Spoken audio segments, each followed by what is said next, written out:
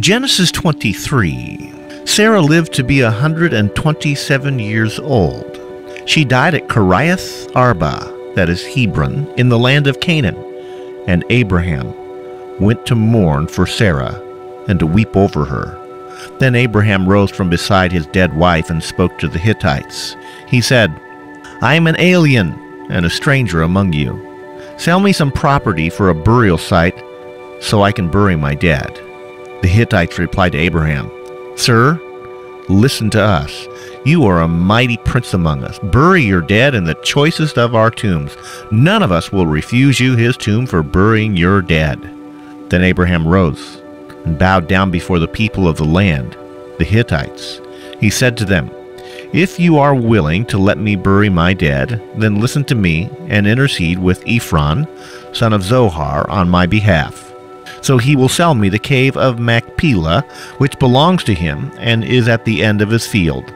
Ask him to sell it to me for the full price as a burial site among you. Ephron the Hittite was sitting among his people, and he replied to Abraham in the hearing of all the Hittites who'd come to the gate of his city. No, my lord, he said, listen to me. I'll give you the field, and I'll give you the cave that's in it. I'll give it to you in the presence of my people. Go, bury your dead.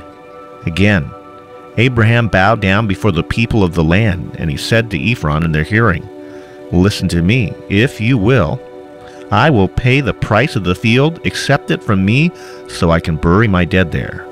Ephron answered Abraham, Listen to me, my lord. The land is worth 400 shekels of silver, but what is that between me and you? Go bury your dead.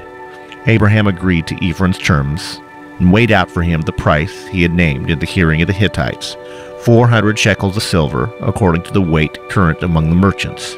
So Ephron's field in Machpelah near Mamre, both the field and the cave in it, and all the trees within the borders of the field was deeded to Abraham as his property in the presence of all the Hittites who'd come to the gate of the city.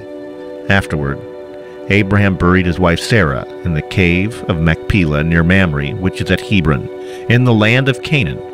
So the field and the cave in it were deeded to Abraham by the Hittites as a burial site.